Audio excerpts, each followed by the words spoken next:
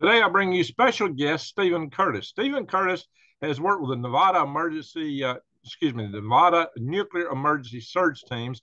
His background is in health physics, the radiation effects of health on people.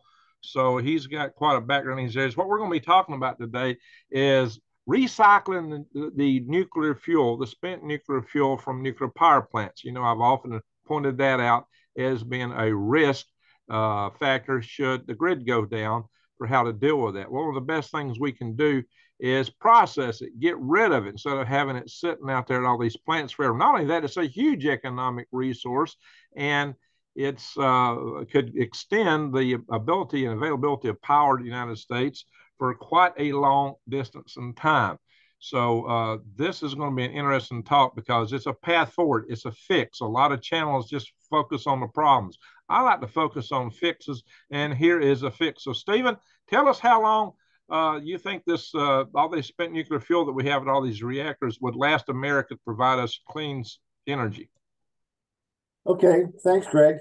Of course, the bottom line is there's 90,000 metric tons sitting around that people are worried about.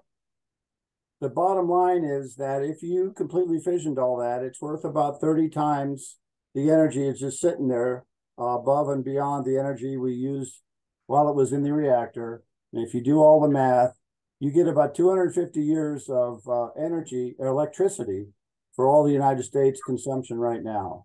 And that adds up that we Americans at 10 cents a kilowatt hour, and I'd like to see somebody that's still getting electricity at 10 cents a kilowatt hour. We spend $400 billion a year. So if you do the math, 250 years, it adds up to about $10 trillion of assets that we have sitting right on our paths, domestic fuel, 100% clean, that we're thinking about throwing away. And at about 1.7 cents a kilowatt hour, that's about twice its weight in gold. So before we throw it away, we ought to at least think about it. Well, right now we're not doing anything with it. We're not throwing it away. We're just let it sit in these spent fuel rod pools, which pose a hazard. If we could process that, recycle it, you diminish that hazard. You could also control that hazard by putting in small modular nuclear reactors for the backup power source to these nuclear power plants, such that you won't have to worry about keeping diesel fuel supplied, which would be almost impossible to do over the long term if the grid fails. But you could have not only a backup power source, but it could be an auxiliary power source that augments what the plants are putting out already. And with all the extra strain we're putting on the grid as our country grows and as they're trying to electrify everything under the sun, which is a whole nother debatable question, but still, we're going to need more power on our grid. There's no doubt about that. So that would help too.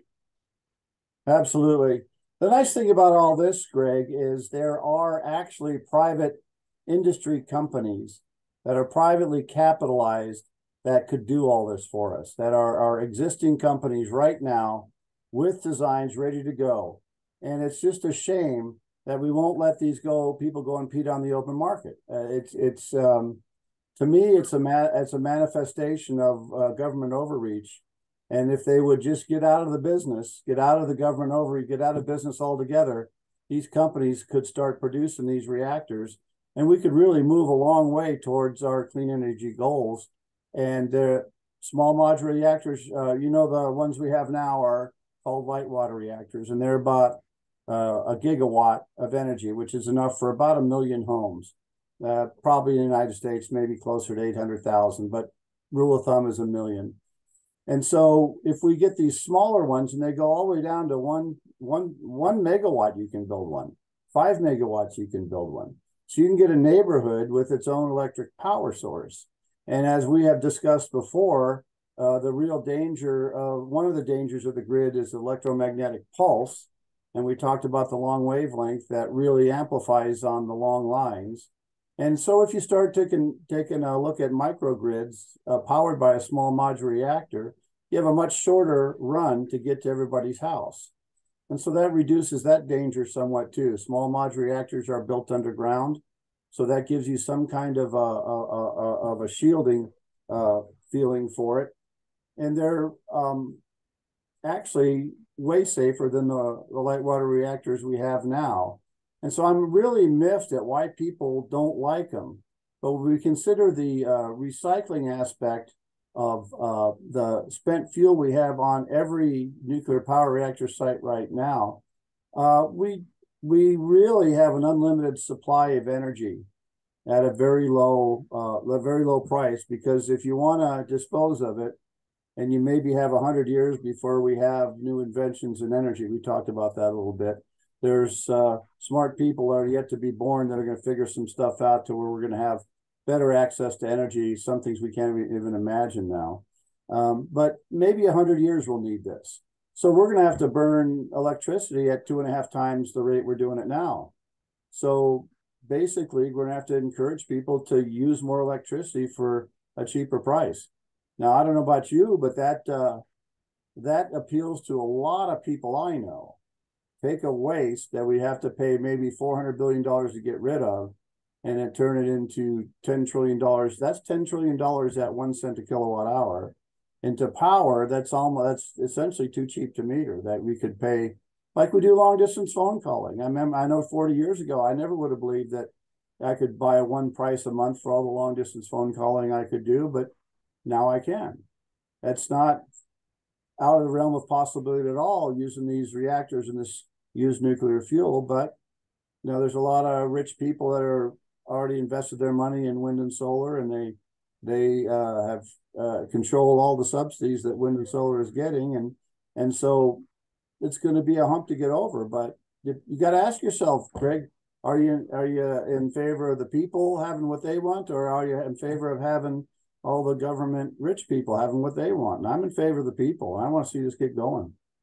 Well, that's good. So to recapitulate what you pointed out here, make it clear, what we're talking about is we're talking about taking currently what's deemed a waste product that's hazardous, spending money to dispose it theoretically one day, which we've not come up with a saleable, politically viable plan to do that. But if we do bury it, it's going to cost a lot of money.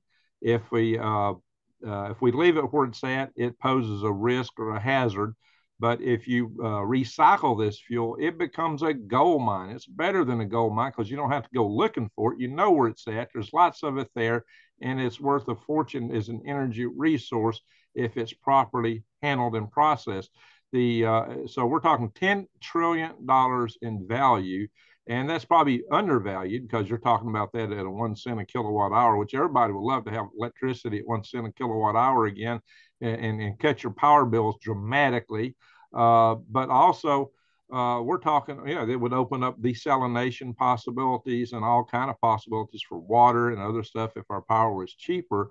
But the idea that it might last us 250 years, and there's still uranium in the ground that can be extracted. It's just that it'd be extracted slower. But we have a lot of vested interest with the momentum of the industry that exists that doesn't want to change because the uranium miners don't want to be put out of business. The fuel processors, they could switch.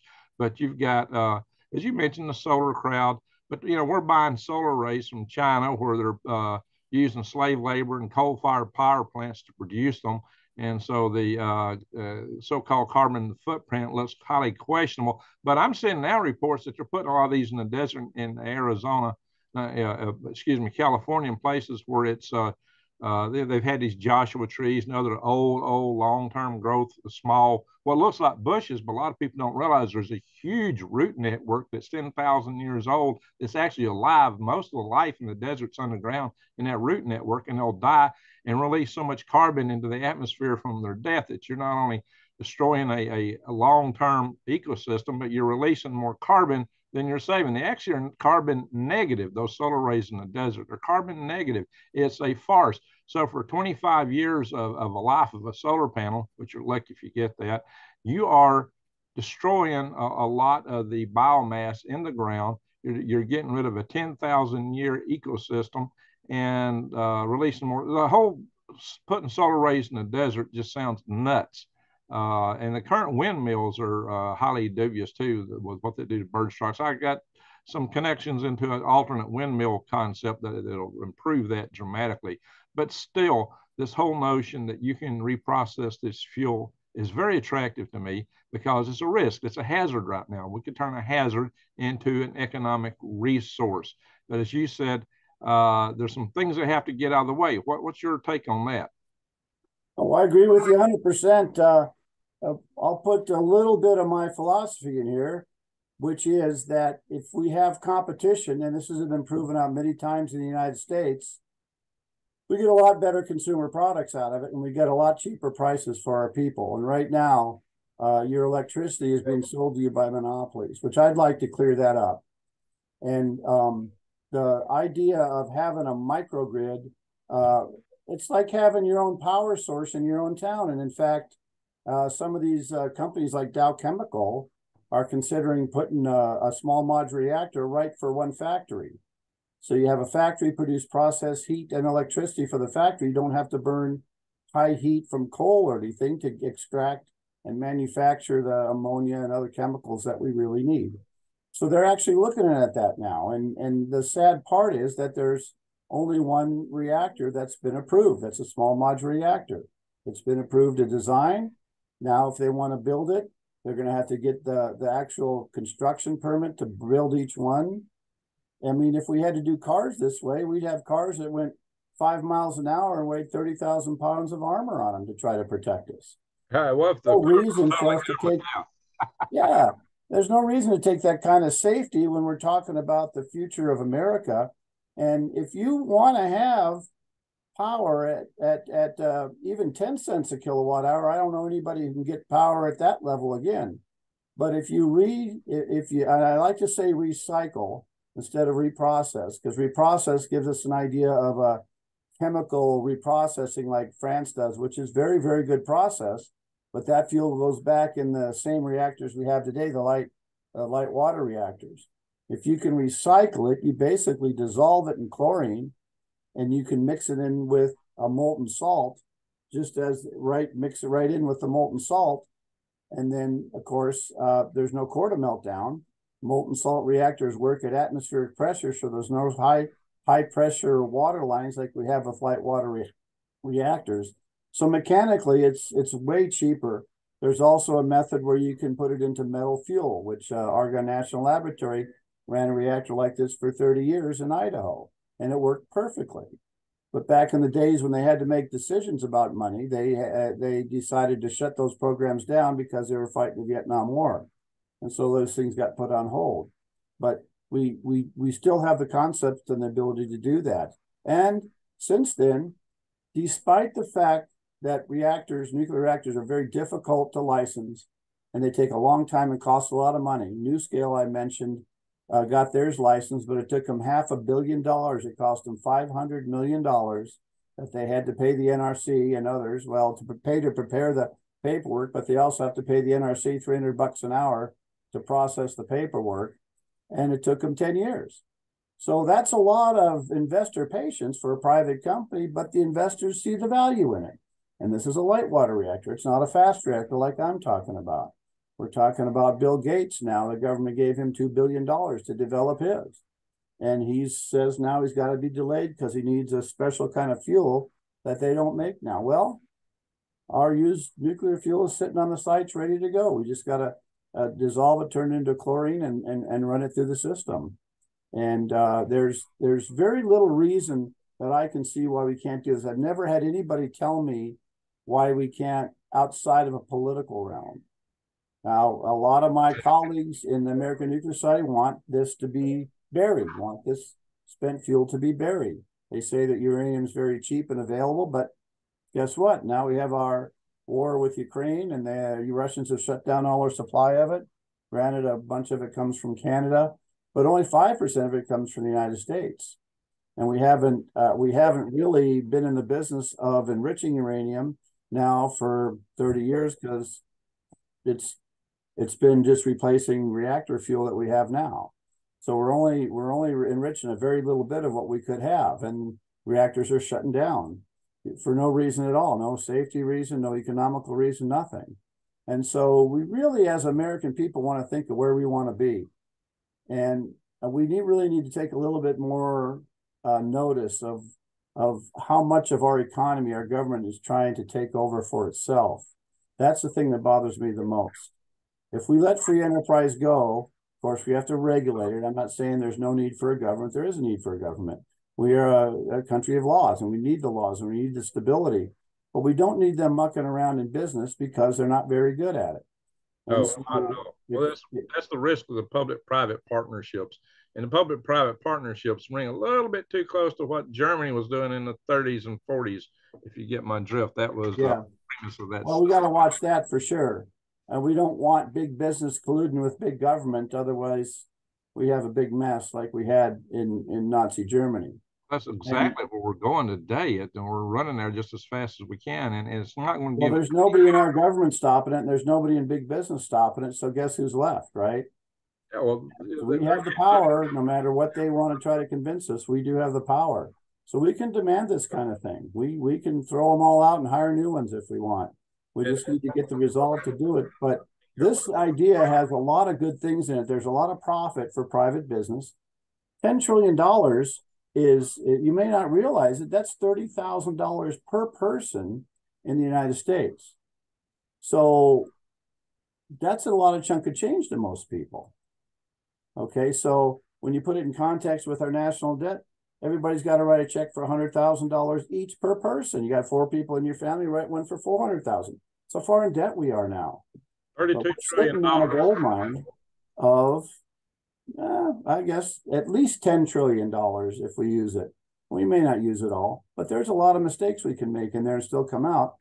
But we already have the technology, not in the laboratory and actual companies that are developing it, trying to get a license. So all we have to do is get the government out of the way and we can do it.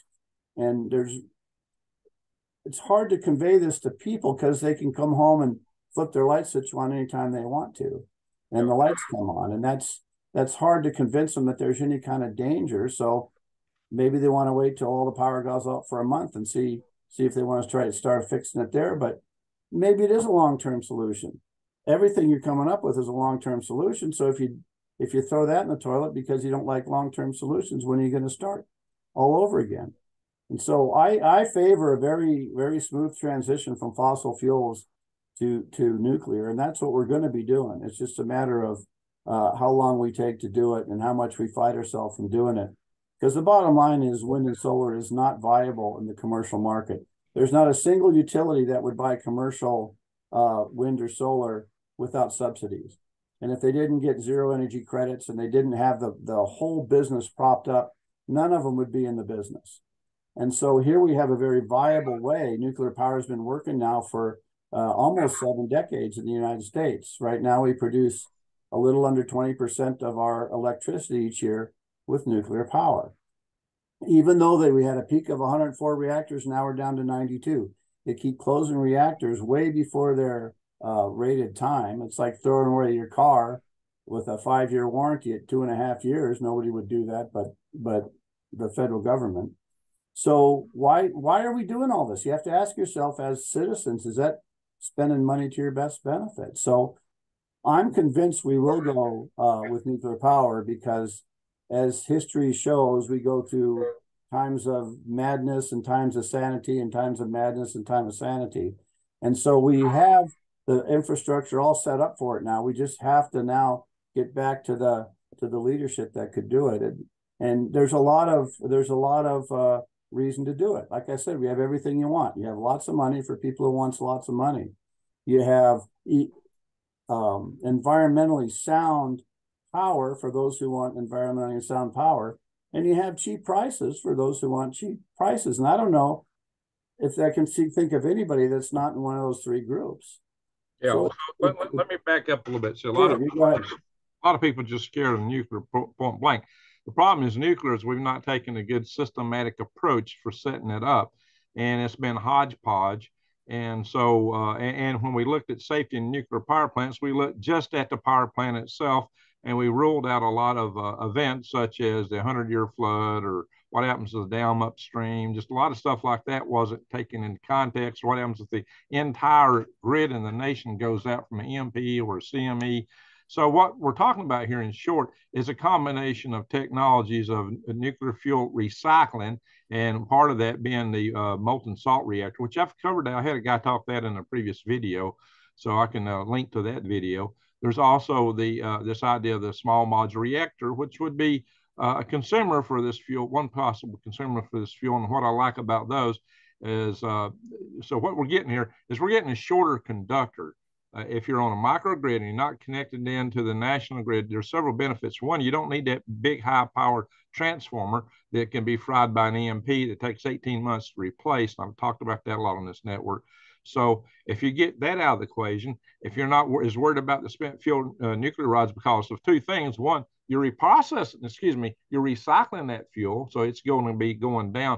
And two, you're going to have that small modular nuclear reactor to provide the backup power that can't as adequately be done from diesel generators like we currently do it, because the diesel generators have to have fuel and operating infrastructure to keep them refueled. So if you lose all that, that small modular reactor can keep churning, and it provides more power anyway. So if you combine the nuclear fuel recycling with small modular reactors, you can get rid of a lot of the problems and make nuclear power safe, because then you got the backup power for that plant, for the spent fuel rod pools, and you're getting rid of the hazard that exists currently on spent fuel rod pools, because you are recycling it, and that's good. Recycling is always a good thing. So we can take care of multiple birds with one stone technologically, as you pointed out. The technology is there. Most of the infrastructure is there. It's a matter of political willpower. Yeah, it's a little more than political willpower, because really there's too much political willpower. Yeah. So they've been guiding the course of natural business. They've been guiding with their subsidies, and there's probably easily been $5 trillion in subsidies to wind and solar. And it's hard to mention $1 trillion to people, but again, that's $15,000 per person in the United States. Now, if the government trotted up an idea to you 20 years ago and said, "Look, why don't you guys just send us $15,000 per person in your family and everywhere, and we can set you up with these renewables, wind and solar," I don't think they get a single dime. But nope, now that they do it all on their own and borrow the money from our children, now it seems to be okay idea to these people. And I don't understand that at all, why people will let them be taken advantage of like that. But they have been, and they are. People don't see it. That's why, because we don't really see the national debt yet, because the wheels haven't yet fallen off the train. But when the interest on the debt gets higher than the revenue from taxes on an annual basis, then there is no way this goes forward. The train will crash, and will probably crash before then.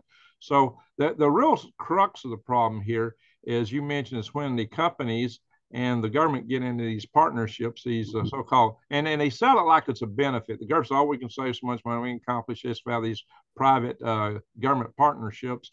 But the problem with that is, oh yeah, for the big companies, they lobby for this and they push for it, because they get a guaranteed market with no competitor. They get in, they're going to get the government money. They're going to have money no matter what. They don't have to be competitive. They don't have to live the market forces. This is not a free market. This is not capitalism. It's corporatism. And this is the way it's working all over this country. Also, a lot of your regulator and regulatee groups that have revolving doors between them. So a lot of these big government agencies, they're switching boards of directors and employees with the organizations are supposed to regulate, and they get a very incestuous, protect their own turf and heckle everybody else attitude there. So there's some changes that need to be made in these areas.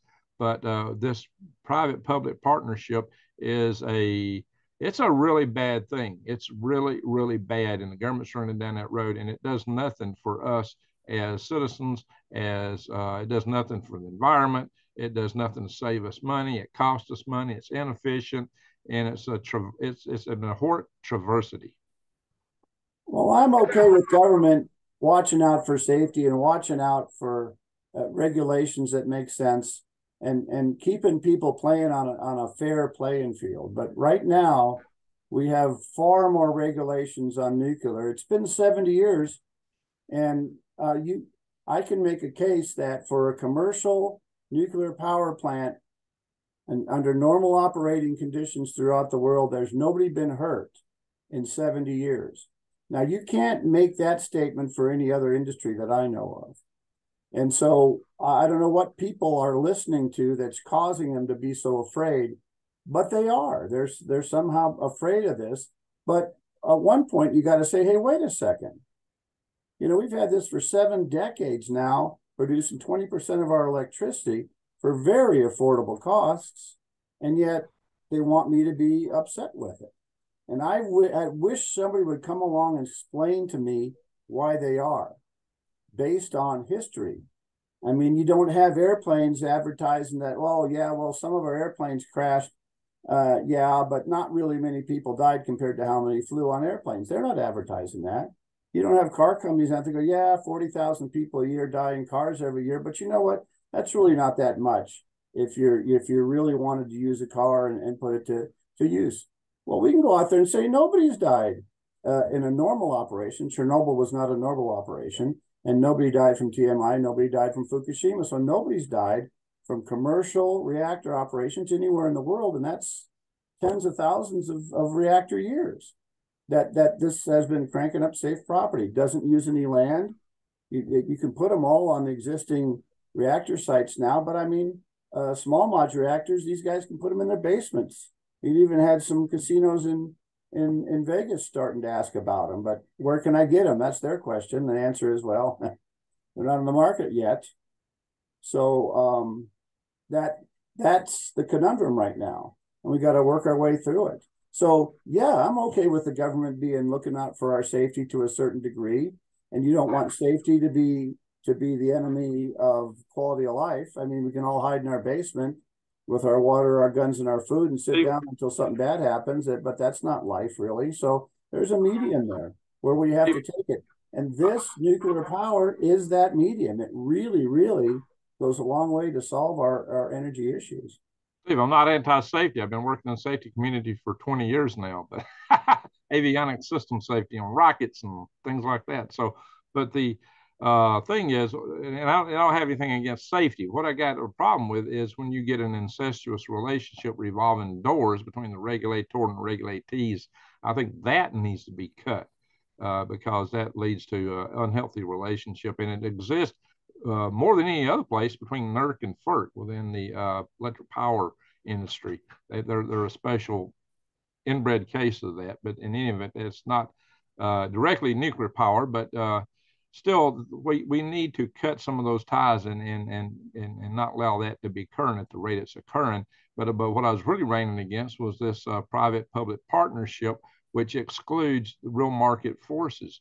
Now, what you've told me and what you told us on our teleconference Friday was that turn the private industry loose, and if they were turned loose, they could go in and capitalize on this and start reprocessing this fuel because it's worth a fortune. Well, that's true. And if you look at the market forces that I'm talking about, again, there is onerous regulation and government resistance to nuclear power plants. I don't care what they tell you, how much they're subsidizing them. If they subsidize single-digit billions for nuclear, that sounds really good. But if they're doing double-digit billions for coal power and natural gas power and trillions in wind and solar, that's way skewed in as far as business manipulation is concerned. And you should be concerned about that. The government has no business out there telling you, the American people, what kind of stuff you should be buying. Amen. And then these companies can compete with each other instead of hiding under this umbrella of government monopoly and charging whatever they want to. Because you know as well as I do that utilities will raise their rates whenever the heck they want to, and they're putting in solar panels because they get a production credit, they get a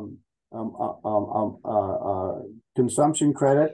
They can sell zero energy credits to Massachusetts from Minnesota if they want to. So they create this whole underground free money frenzy, and all they got to do is put them up. Well, they're running into other problems now. The offshore wind people have about tripled their price in it, and utilities are not going to take one piece of risk in it. So that's why they're running into trouble.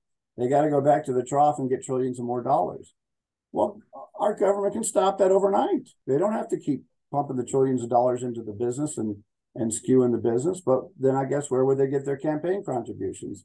There you but go. Again, that's not benefiting we the people. We the people need to say that, and I'm going to start saying it. And I've got an idea now that we can all sign on to. The environmentalists will love it. The safety people will love it. The people will love it, and the capitalist entrepreneurs will love it. But imagine all this one reactor took $500 million and 10 years just to get to permission to go ahead and put their design into force, and then they have to get permission to build it again. Where would our building industry be if we had that? Where would our car industry be if we had that? It'd be nowhere. And so you got to think about what you as a consumer want and where you want to go forward. And my ambition is to get in front of a governor somewhere. That's what I really would like to do. So if any of you know governors, I would fly out tomorrow to talk to one, because the deal makes too much sense to them. Not a single state will consent to accept used nuclear fuel into their state. And guess what? All of the spent fuel in the United States exists in a state somewhere. Yep. Some states don't have any, some states have a lot. So why they're fighting this consent to accept used nuclear fuel at almost twice its weight in gold is something I believe they just don't understand the basics of. So when I get to a governor, there exists in Congress, some say 45 billion, some say 50 billion, but let's say 45 billion of a fund that they've collected from all the ratepayers. This wasn't money they printed out of thin air or taxed people out of. They charged directly to ratepayers with nuclear power plants from 1983 to 2014 and stuff that's in a lockbox that they have in their congressional budget. And it gains interest every year because it's in T-bills. So it gets about $1 billion or $2 billion in interest every year, maybe more now if the interest rates are going up. And so let's say it's 45 billion. We can solve this problem using private enterprise with 45 billion. All we need to do is get a couple first-of-a-kind reactors. So once we're over the first-of-a-kind building hump, then they can crank them out in factories, just like Harry Ford. Back to that. Steve, let's go back to that. You made that point Friday.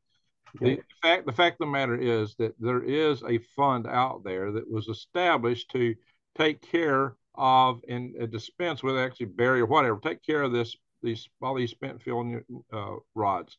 And it's just out there accumulating money because there's not been a plan. Oh yeah, by the way, Nevada was real happy for us to build the facility, for us to spend billions and billions of dollars. But the moment we got it fit, they let us put every little last wire, touch of paint on it. But just a second after we got it finished and spent as much money building it, nope, you can't put anything here. Holy smoke. What a scam they pulled on us. But as you mentioned, it would be worth it to them to take it. Oh yeah, we want it. I lived there for 38 years, and I was on the side of you ought to take it because they're never going to bury it for all that time. But I was, as you might imagine, way in a minority in that process. But I still tried to convince them. I still tried to talk them into doing the right thing for Nevadans, but they didn't. And I could talk for hours on this. I won't. But we could have a whole series of episodes on Yucca Mountain because I lived through all of it. As an interested citizen, I can tell you all kinds of anomalies. There exists no facility out there now. So they spent something on the order of $15 billion out there to study rocks. This rock that's out there is the most studied rock in the universe. And they have dozens and dozens and piles, and I don't know, you can imagine how many pages of information they have bought and paid for on this rock out there. All they have constructed is a 2-mile hole. They dug a 2-mile hole with a tunnel boring machine.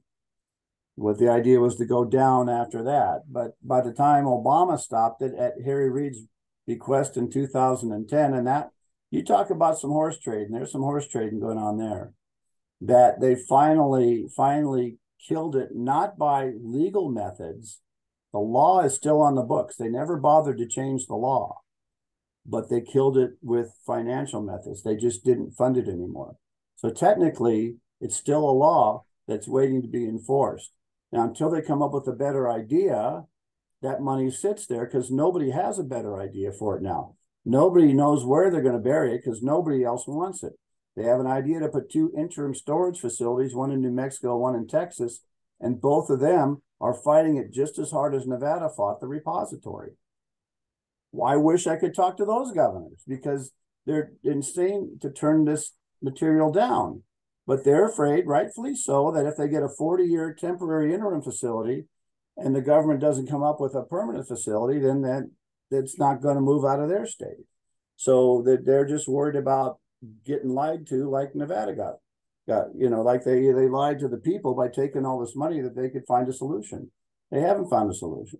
And I don't think New Mexico and Texas trust them anymore and throw them either. So they're not letting that interim facility proceed, even though NRC has approved the design to go forward.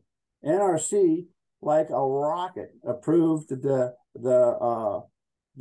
a new fuel that Gates's fast reactor needs. It's called HALEU, high assay low enriched uranium, that we don't make and Russia won't give us anymore or won't sell us anymore. So we got to find a way to make that in our country. And so we have to have this accelerated process to get it going. Well, the approval of NRC was almost overnight for that facility.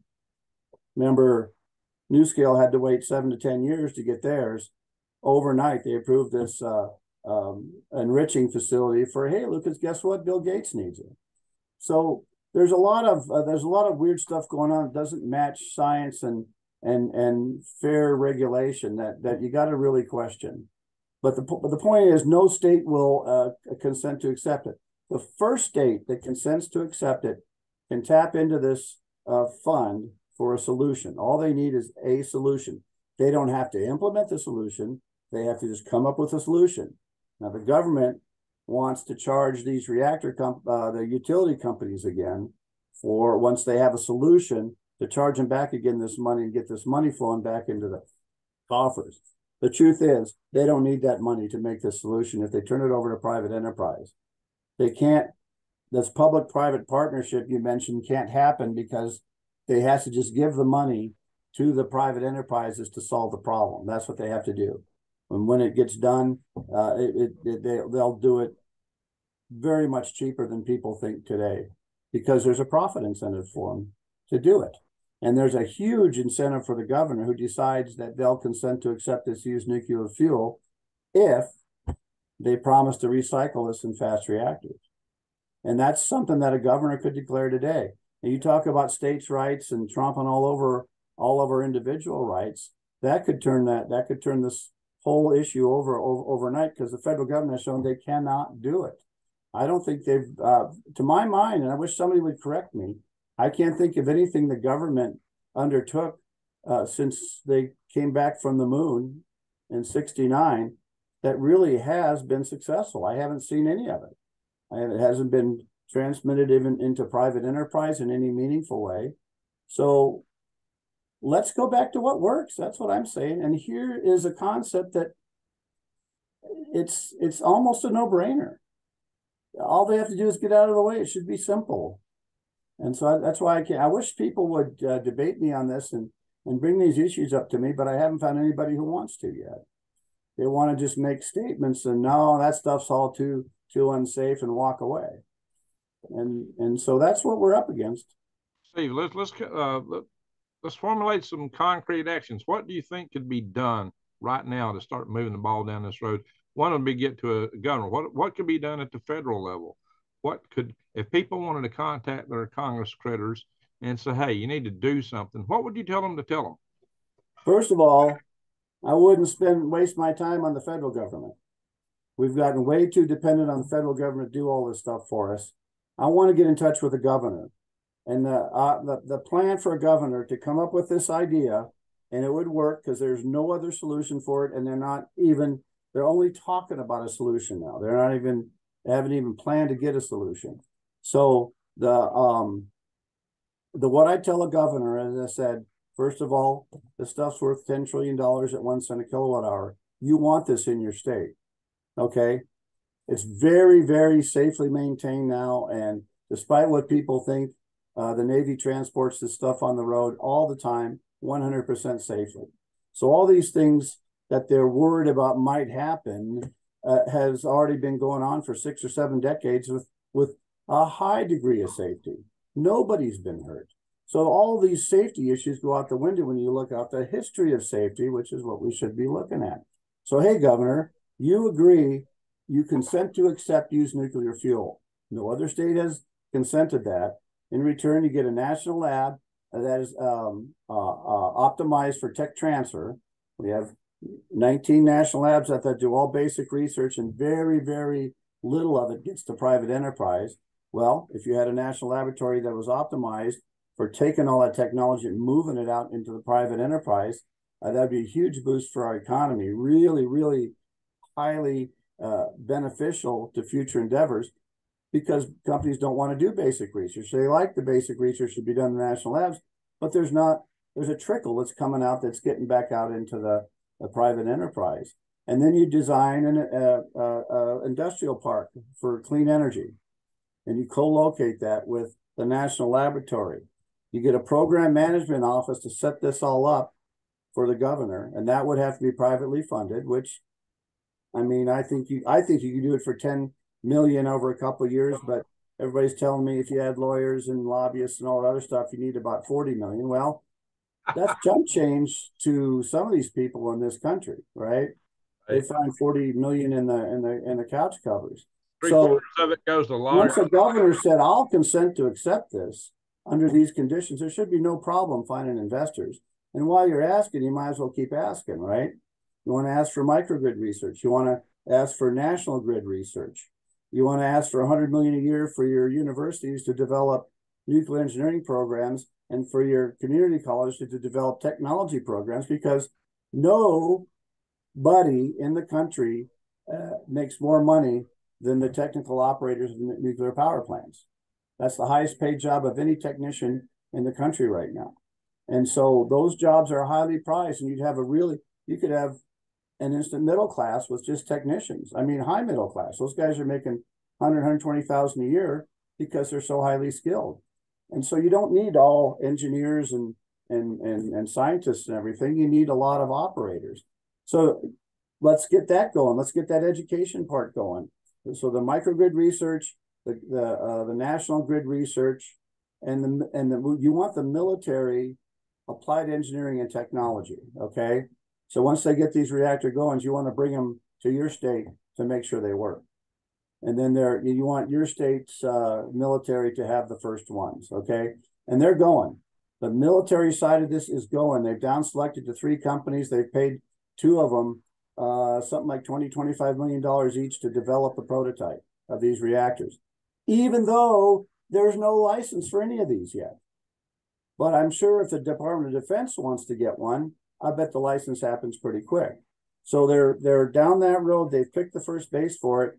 And they're ready to get these installed on military bases, because they're afraid of the national grid failing. They want the wind and solar is not doing anything for them as far as strategic power on all the time. So they want a small modular reactor to power their base. So they're going to make what they call islands of power or microgrids on their bases, and those are going to happen first. And maybe that'll pull the rest of us into it. But if we had one governor and one state that wanted to really rattle the chains and get some control back in the states, he'd do it. But it has to be privately run. It has to be run by private industry through a privately funded organization. You can use all the money you want from the federal government that comes through to pay for it, but you can't let the federal government or the state government run it. It has to be run by private enterprise based on a private enterprise system. And if you levelize this playing field in this country for power, with no subsidies and equal regulations to the level of safety for everything, nuclear blows everybody else off the map. And I think that's what they're afraid of. Nuclear power is so all-encompassingly smart and economical and safe that they're worried about that happening. But they shouldn't be worried, Greg, because this will happen over generations. It'll happen over a couple generations. And we're not going to lay off all these people in coal plants tomorrow. In fact, that's the idea of Gates going to Wyoming, is they want to put this where a coal plant is and keep these people employed. Well, like you said, well, we'll not only put them on nuclear power plants, we'll start putting them on coal plant arenas. So the people over 2 generations, I mean, your grandkids, you're not worried about what your grandkids are going to be doing when they grow up yet. You know, you're worried about what you're doing when you grow up yet. So as this transitions slowly, it's not going to disrupt any of these rice bowls we have now. But I think they're really afraid of losing control through the government on this stuff. But we got to really, really force it. This plan could do it. A governor would endorse this plan, it would do it. And I could show them how. And I really am not looking for a career. I just want to make this happen. I like a multi-pronged attach. Yeah, I've got listeners from many states. Maybe some of those go talk to their governors. Small states, have less population per governor ratio. When I was in Alaska, I could actually talk to the governor, and I did. So the whole lot, so some of these small states, the heads of state are a whole lot easier to get to. Same thing is true. Some of your, I got a brother-in-law who's in direct contact with the president of Kenya. So, so when you're a country that's got a smaller population, or a state's got a smaller population, it's a lot easier to get a hold of the elected officials. Yes. So those states might be a good target for some of this. So any state could do it. It doesn't take a special state or a special rock formation or next to water or anything. Any state could do this. Any state can do it. Yeah. So furthermore, but as a multi-prong attach, I'd like to attack it from the governor's standpoint, but I'd also like to be able to get hold of the federal government and say, stop doing this or stop doing that. Don't give subsidies over here, or do more of this. But they're not listening to the people anymore. So that's the trouble. People have got to throw these guys out. They're not listening. These people in DC now are not listening to the people. And I don't know how you'd ever engineer that, but they really do have to, change out the dirty laundry, is my opinion. But that'll all come in due course as things get worse under this regime. It'll start getting better. It always does. It gets worse to a point where people can't stand it anymore, and then starts getting better. But this is an idea a government could implement now. This is an idea people could get behind right now. And it doesn't matter whether I'm the guy doing it or somebody else, but it can't get bogged down in either state, local, or federal government operations. It has to be run by private enterprise on a competitive basis. And it could change the face of our grandkids' energy. Well, not my grandkids, but my grandkids' energy posture in 50, 60 years. And I'll just say it right out. We're going to have fossil fuels for 50 or 60 years. I see no way to keep power on in the current situation. There's not enough money in the treasury, and not enough money that they can borrow from our grandkids even to actually implement a 100% wind solar operation like they want to do. They want hydrogen now, and that's fine, but it doesn't pencil out economically compared to other energies either. So the way you socialize new ideas is you start introducing them into the market and see what works and see what doesn't. And maybe if they want to beneficially cost out clean energy, fine, but beneficially cost out all clean energy. Don't pick a certain sector and support it. So if you want to have the safety, make safety regulations that apply to everybody equally. If you want to have environmental restrictions, have them standards that apply to everybody equally. So that's the place that we have to be in. And I'm saying I don't want to do away with all of government. That's not what I'm saying.